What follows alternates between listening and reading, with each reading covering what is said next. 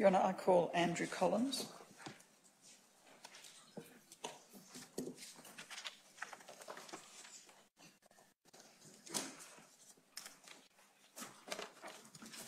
Will you take an oath on the Bible or an affirmation? Affirmation, please. Would you repeat after me, please? I do solemnly, sincerely and truly I solemnly and truly declare and affirm that the evidence I shall give in this Royal Commission shall be the truth, the whole truth, and nothing but the truth. You take a seat.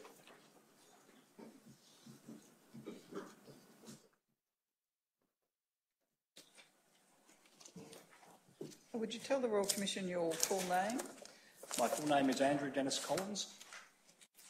Mr Collins, you've made a statement to assist the Royal Commission dated the 29th of April this year. Correct. The contents of that statement true and correct? They are. I attended the statement. Read Exhibit 2825. Thank you. Mr Collins, I invite you to read the statement as signed by you, which is 13 pages long. Okay. My full name is Andrew Dennis Collins. I was born in 1968. I am currently 46. I was born and raised in a very devout Catholic family. We prayed the rosary every night and we went to Mass every week. My family have always had great respect for the Church and its clergy. We believed that priests, brothers and nuns were closer to God. In 1974, when I was 5 years old, I started going to Forest Street Primary School in Wendouree, which is northeast of Ballarat. My family lived about a block away from the school. My grade 4 teacher at Forest Street Primary School was Robert Hastings. He was a Seventh-day Adventist. I think I must have been the only Catholic child in the class. He used to tell me that Catholics were evil, that they will go to hell because they worship idols and have statues in their churches and that sort of thing. I think he picked on me because I was Catholic. One day when I was in grade 4, he anally raped me at school. I remember going home and taking underwear out of my drawer, getting changed, and taking the underwear that I had been wearing that had blood on it back to school and throwing it in one of the bins there.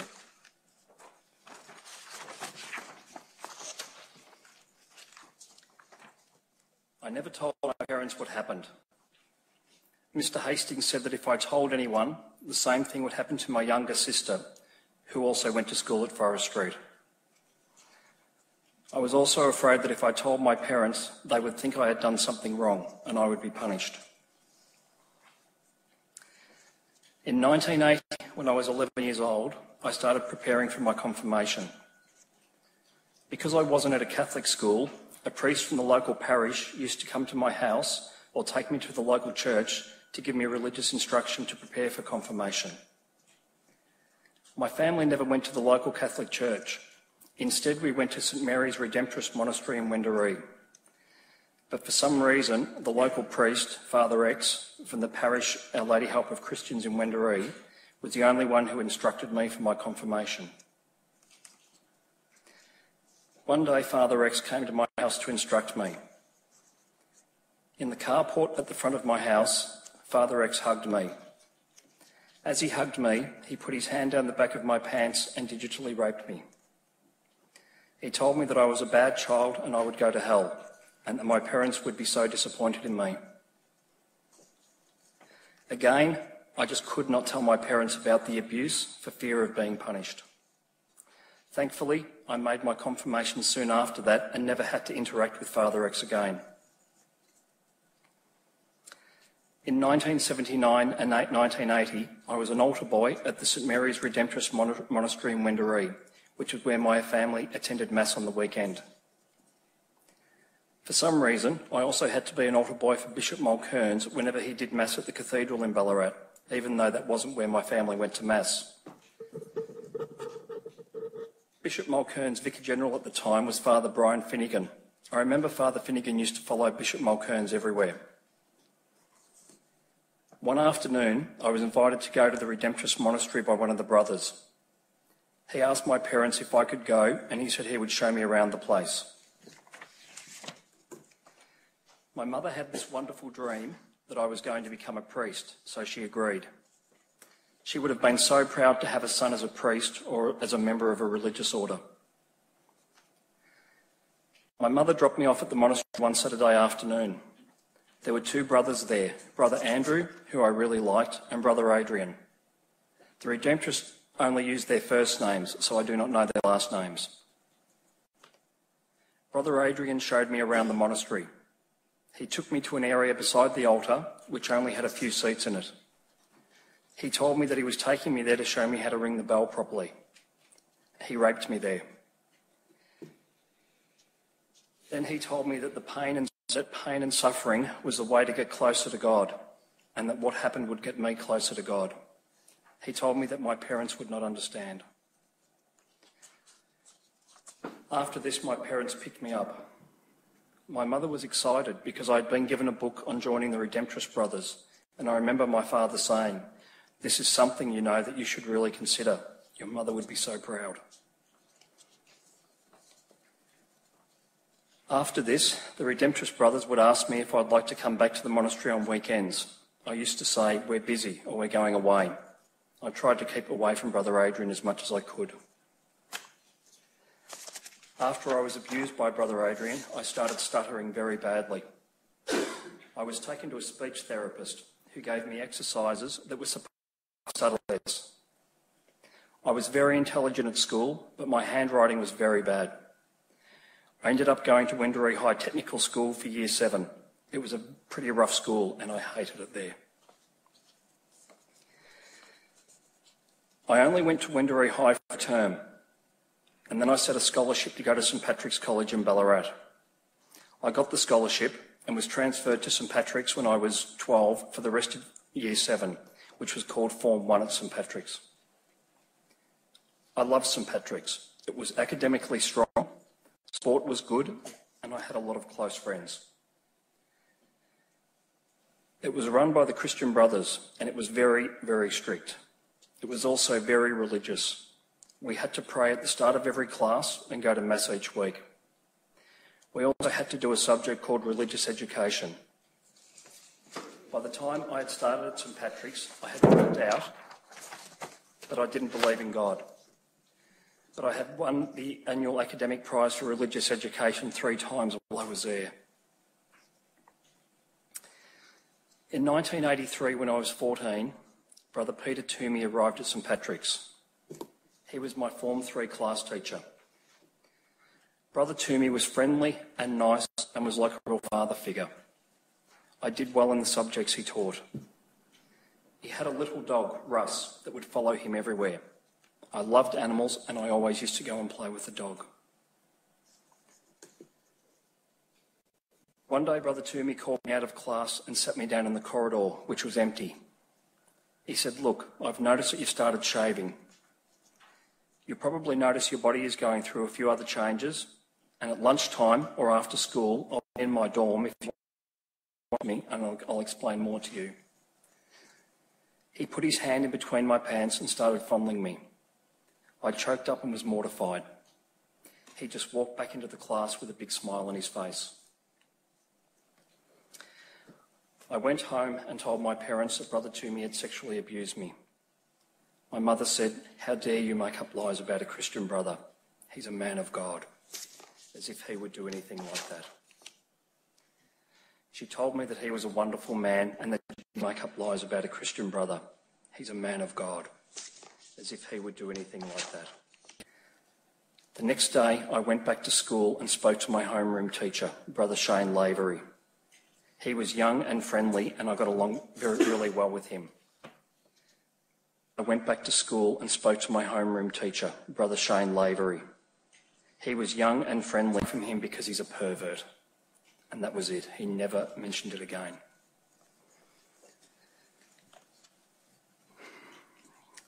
The next week, Brother Toomey called me out of class again and proceeded to do the same thing. I jumped up and said, "Keep away from me, you poofter." He got up and walked back into the classroom, and then everything changed. He became the nastiest guy. I was in trouble constantly, and I was always being punished. He used to call me up to the front of the class, tell me to put my hands out and strap me with the gat, which was a thick leather strap. Every time I played sport after school, I had a shower afterwards. Brother Toomey used to walk into the shower and inspect me for mud.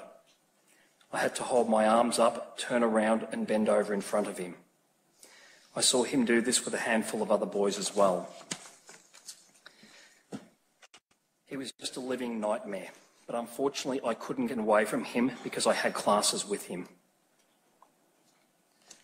That year, I really started acting up. I decided that I needed to show that I was tough so that everyone knew that I wasn't gay and that I wasn't weak. In sport, I went in hard and I started to get into fights. Before this, I was not violent at all. My marks dropped and I was caught shoplifting. It was the worst year of my life. While I was in Form 3, some boarders in my year were caught selling pornographic books to other students. Brother Toomey investigated and drew up a list of 10 students who were involved. I was placed third on that list of students. The other students told Brother Toomey that I wasn't involved, but he didn't listen. My parents were called into the school and I was threatened with expulsion. The only reason I was allowed to stay was because I had... Brother Toomey then took us for sex education classes. For the rest of that year, he told me that I would end up marrying a slut, that I wouldn't know who the father of my children was, and that I would go to hell. My mother didn't talk to me for 3 months. Brother Toomey left St Patrick's after that year and things started to go back to normal. My marks improved drastically the next year. While I was at the school, I was approached by both Redemptorists and the Christian Brothers, who asked me to consider joining their orders. I briefly contemplated this to please my mother, as it would have made her very proud, but there was no way it was going to happen.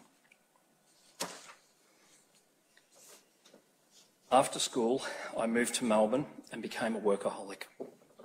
I worked long hours, and by the time I was 19, I'd had 6 promotions as a young assistant manager of the company I worked for.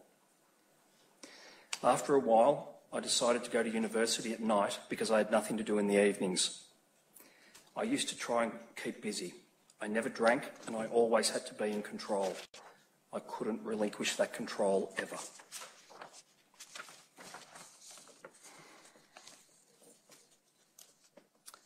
When I was 23, my father asked me to come and help with his transport business because he wasn't coping very well. I took a massive pay cut and came back to Ballarat. Looking back, I think I did it because I really wanted my parents' approval. I still went to church every Sunday, not because I believed in God, but because I wanted to be happy. I worked for my father for 15 years and never took a single day off in all this time. In about 2006, the media reported that Brother Toomey had been charged and sent to prison. At the same time, there was media reporting of Brother Robert Best and Father Gerard Risdale cases. I was also having some business problems. Then my son commenced secondary school, and as he reached the age when I was abused, I began to have nightmares about him being abused. I started to really struggle. It was taking me a lot longer to get work done, and I began to get constant headaches. Looking back, I can see now I was having a breakdown. Things just kept getting worse and worse.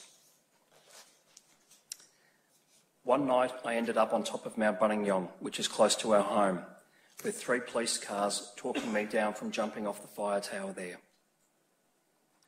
One night, I ended up on top of Mount Buninyong, which is close to our home, with 3 police cars anymore. I just couldn't do it. I've tried to kill myself 3 more times after this. The last time I tried to kill myself was in 2007. I hung myself at home and my wife cut me down. During this time, all these memories were starting to come back.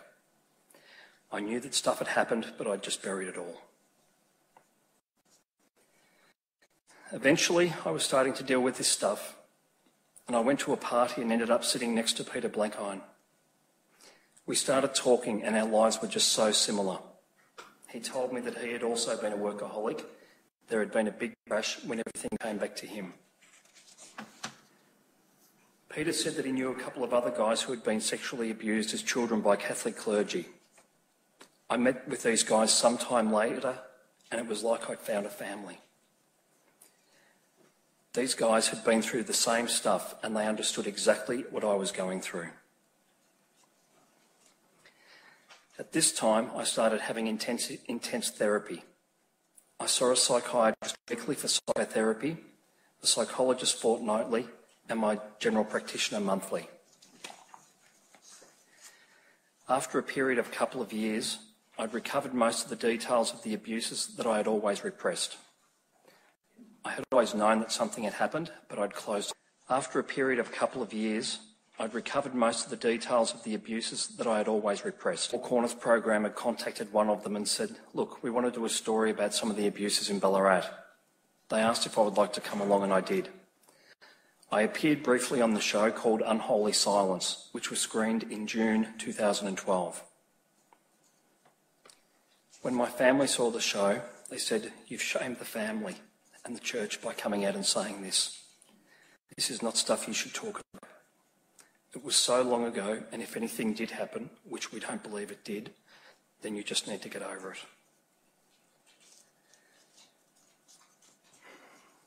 After this, I started speaking to the media more. Peter Blankine and I became spokesmen for a group of local survivors, and every time we spoke to the local newspapers, radio or TV, people rang us. My number is not listed, but people would find it and ring me. Our group of survivors started growing. The more I spoke out, the more my family turned away. A journalist from the Ballarat Courier told me that my mother went to their office with my sister one day and said that if they published my name in the paper anymore, she would sue them. She said I was a liar who had made everything up and was destroying their reputation. My father later told me that on the same day my mother also went to the police station and told them that they shouldn't listen to anything I had said. She even went and spoke to someone at the Ballarat City Council, even though they had nothing. My father for a long time was the only family member who spoke to me, but we never talked about anything relating to child sexual abuse. One day my father told me that my mother had said that if I was prepared to write a letter saying that I had made everything up and that none of the abuses had happened, and if she could put this in the local paper, then I could be part of the family again. I said, I'm sorry, that's not going to happen. Later on, I could be part of the family again. I said, I'm sorry, that's not going to happen. Every time you're in the paper, and you've got it all wrong. The church has nothing to be ashamed for, and you need to stop this. I told him that wasn't going to happen, and he stopped speaking to me as well. My family has had nothing to do with me since. I've literally lost my whole family to this. Not just my sisters and parents, but aunts, uncles and cousins. They don't even talk to my wife and children. I find that part so hard to get over. Every Christmas is so hard.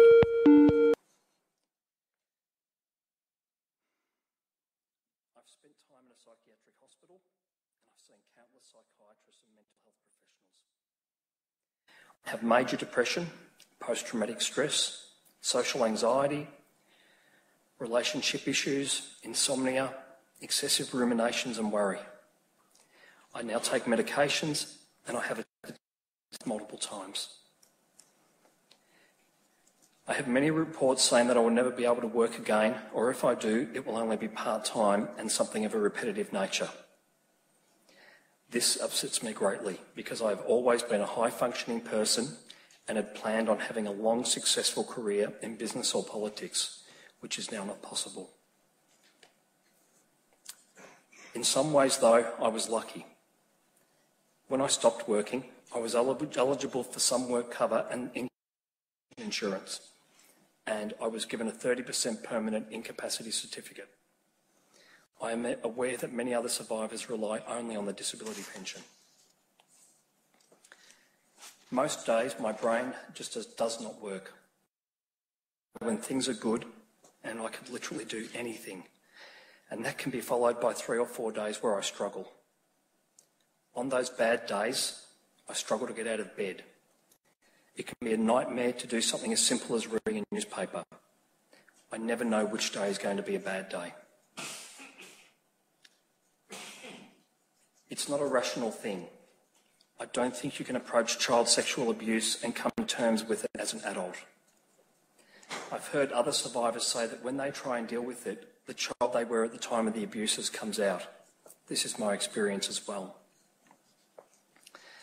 I have now put in a complaint to the police about Brother Toomey and Father X. I didn't report Mr. Hastings because I know he is dead, nor Brother Adrian because I think he would be dead as well. I didn't disclose this stuff to my wife until a few years ago. It was confronting for her to find out that I had been sexually abused as a child. My wife had to cut me down when I tried to hang myself in our family home. She had to deal with the ups and downs as a child. My wife had to cut me down when I tried to hang myself in our family.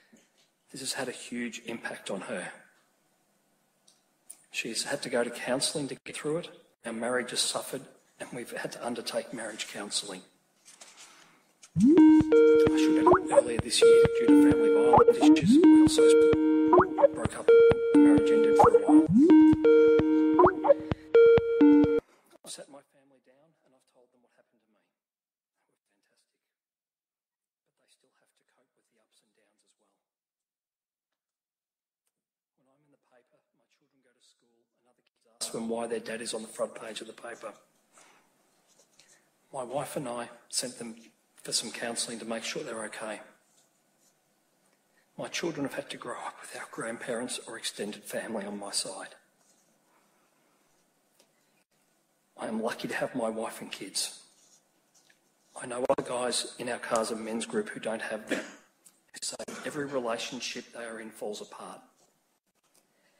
Having my family and a decent income are 2 protective factors that have made such a difference to me as compared to the other survivors.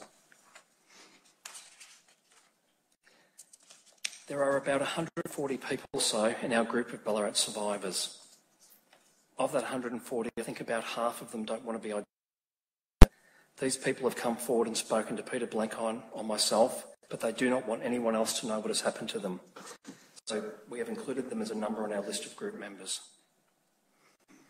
I've had people approach me in the street and tell me they saw me in the media and that they had never told anybody that they had been sexually abused, but that I've inspired them to go and see someone and get help.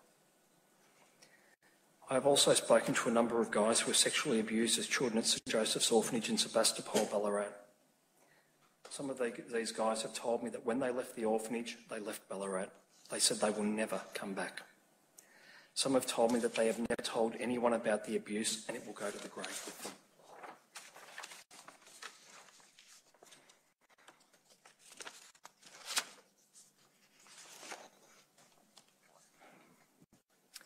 I know that many of these people will never come forward and speak publicly about their abuse.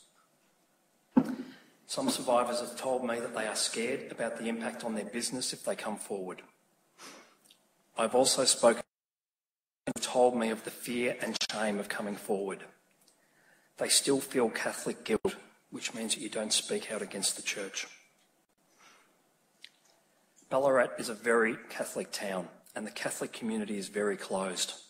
The Catholic culture is very strong. Coming forward and talking publicly about child sex abuse in Catholic institutions not only has repercussions at the family level, but also at the business and social level in Ballarat. It is these impacts that stop other victims from coming forward. Some of the little towns outside Ballarat are also extremely Catholic. Sometimes the only institutions in these towns are a Catholic church and a Catholic school. I know of survivors in these towns that have spoken out about child sexual abuse. They have told me that after speaking out, they were stood down from clubs where they were lifelong members. It's like they have literally been wiped out of these communities. The deaths are a massive issue. I know of 10 victims of child sexual abuse in Catholic institutions in Ballarat who died last year. I knew some of them personally. These figures aren't getting any better, and I believe the suicides are just going to keep happening. As a Catholic, you are told that if you take your own life, you don't go to heaven. Instead, you burn forever in purgatory. There are still some parts of Catholic cemeteries where you can't be buried if you have committed suicide. A strict Catholic family would not want it known that their child had committed suicide. Newspapers don't report suicides, so the public doesn't hear about the broken families and their shattered lives, about the unseen impact of institutional child sexual abuse. Children are left behind and they don't understand why. It doesn't end when the abuse ends. Child sexual abuse doesn't just tear individuals and families apart. In my experience, its claws reach into the community as well, whether they know it or not.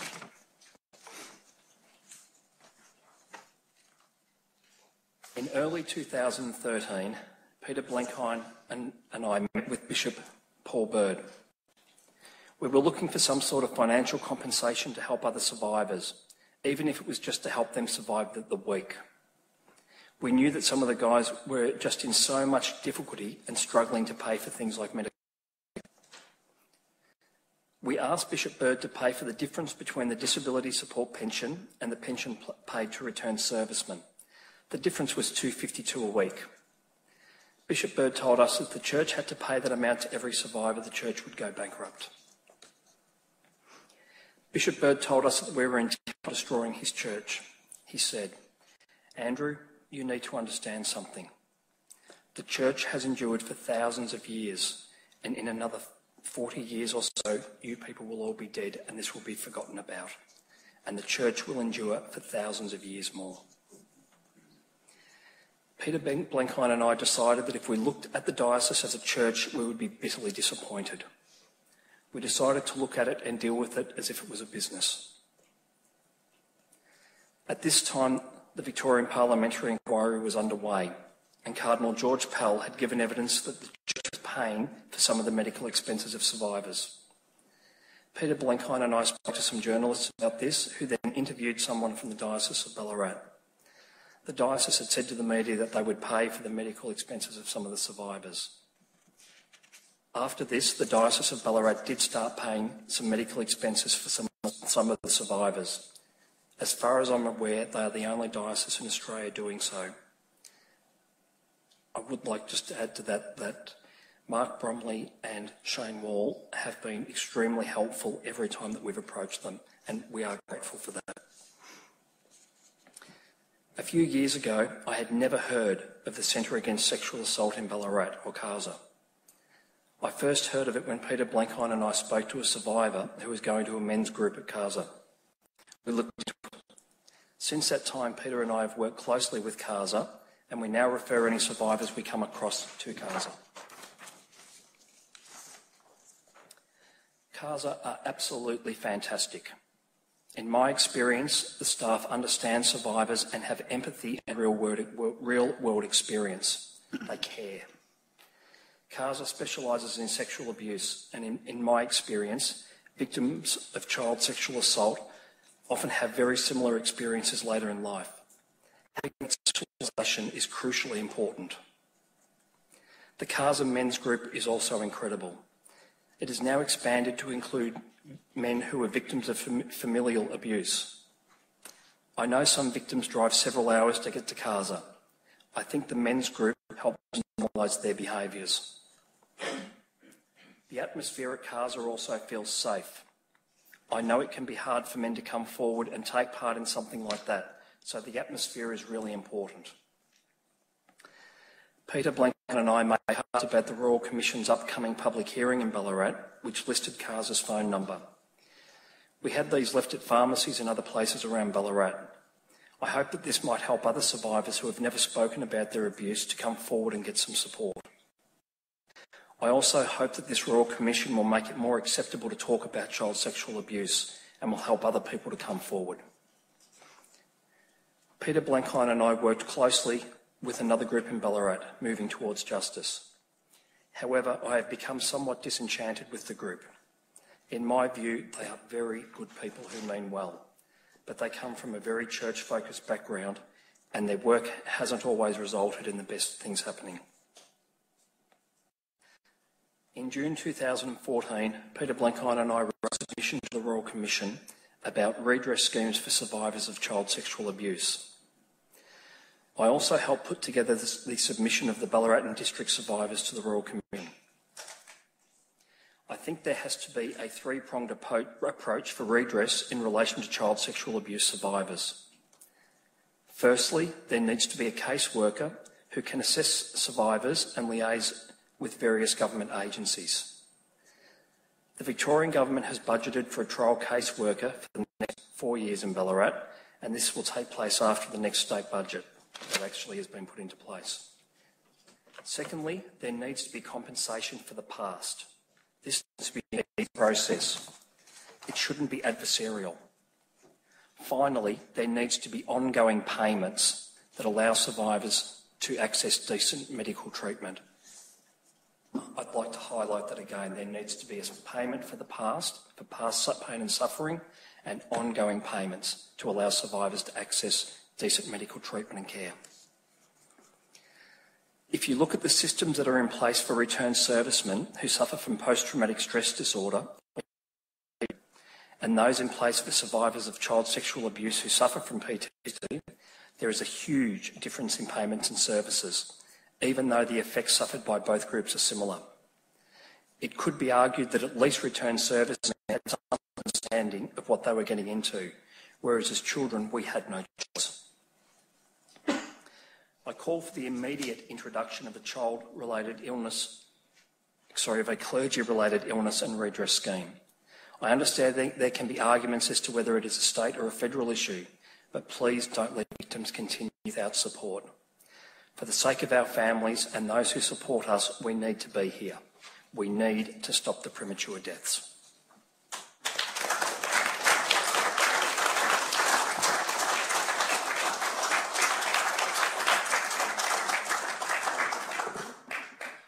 Your Honour, Mr Collins has further evidence that he is likely to give early next week, so he should not be excused from his summons.